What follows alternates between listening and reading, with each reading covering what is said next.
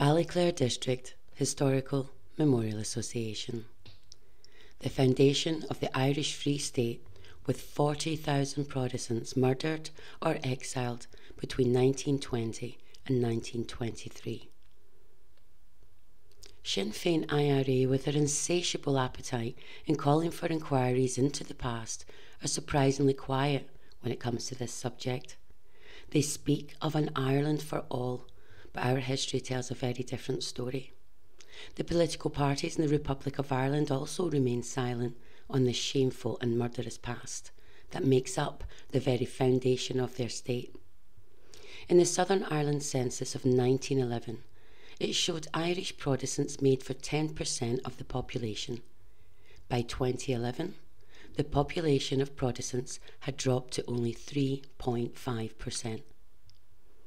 Author of Buried Lives, Robin Burry, found in his research that between 1920 and 1923 there was a mass exodus of some 40,000 native Irish Protestants due to sectarian intimidation and murders, a period which he calls involuntary immigration.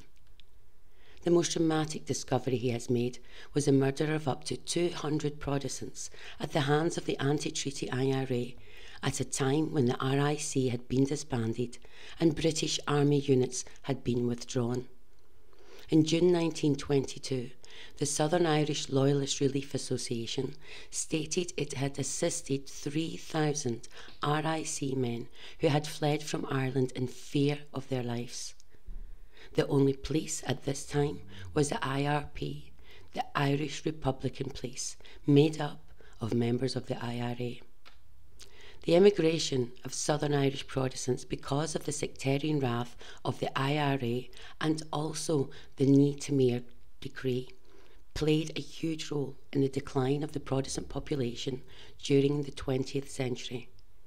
By the 1960s, around 16% of Protestants were married to Catholics, and the decree meant that for a Protestant to marry a Catholic, they first had to sign a written guarantee that any children they bore would have to be baptised Catholic, educated in Catholic schools, raised in the Catholic faith with no exceptions or interference from the non-Catholic parent.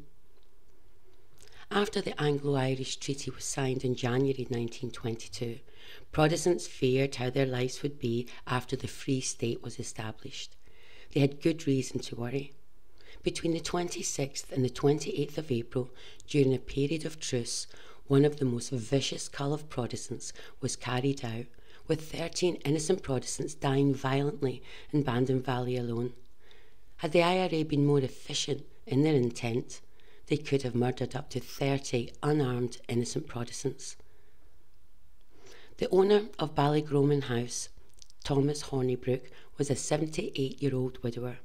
He and his family had suffered much intimidation at the hands of the IRA for months. The intimidation was so bad that a local IRA commander, Michael O'Regan, gave the family a gun to discourage those intent on theft. On the early hours of the 26th of April, a gang of IRA men from the Bandon turned up to Mr. Hornibrook's door, and when the family refused to open the door, the leader, Michael O'Neill, entered via window and was subsequently shot by Captain Herbert Woods, a relative who had been staying with the family because of all the intimidation they were suffering. Later that morning, the IRA returned and demanded that all the men of the house come out, promising they wouldn't be harmed. Thomas Hornibrook, his son Samuel, and Herbert Woods were then kidnapped and murdered. It was said that Herbert was beaten and then dragged by a car until he was dead. The house was burned out and the land seized by the anti-treaty IRA. The murderous cull didn't stop there, and over the next 72 hours, more innocent Protestants were murdered, beaten and burned from their homes. In Dunmanway that night, Francis Fitzmaurice, a 70-year-old solicitor, David Gray, a 37-year-old chemist, and James Buttimer, an 81-year-old retired draper, all shot dead by the IRA just because they were Protestant. The next night in Ballineen, Enniskeane, Robert Howe, a 60-year-old farmer, John Chinnery, a 32-year-old farmer, Alexander McKinley, aged only 17, John Buttimer, a 59-year-old farmer, and his farm help, James Greenfield, aged 45, all shot dead just because they were Protestant. In Clonakilty, young Robert Nagle, aged only 16, was a post office assistant, and in Cologne, John Bradfield, a 69-year-old farmer, both shot dead. Over 20 other innocent Protestants survived or escaped further attacks in West Cork alone. In the aftermath of the Dunmanway Bandon Valley shootings, over 100 to 200 Protestants fled Cork alone, with more fleeing other parts of the Free State for fear of more attacks.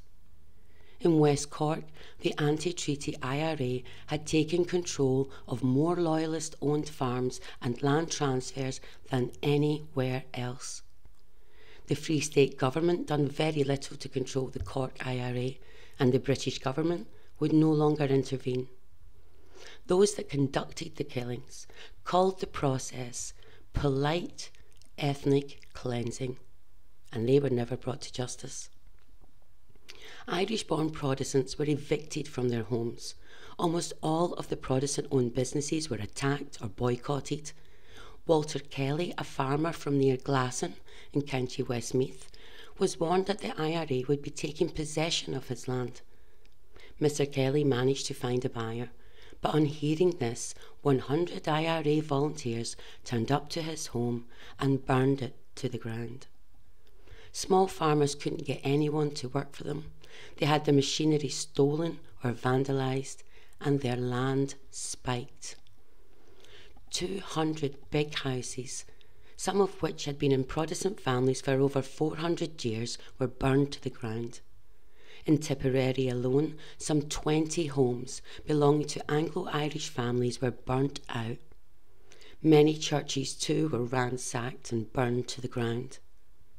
It is heartbreaking to see some of the old Protestant churches and grand homes from this time in ruins, lying empty and in a state of disrepair. But they stand there as a reminder to us all of the suffering caused by the ethnic cleansing campaign carried out by the IRA against the Irish Protestant minority during very troubled times.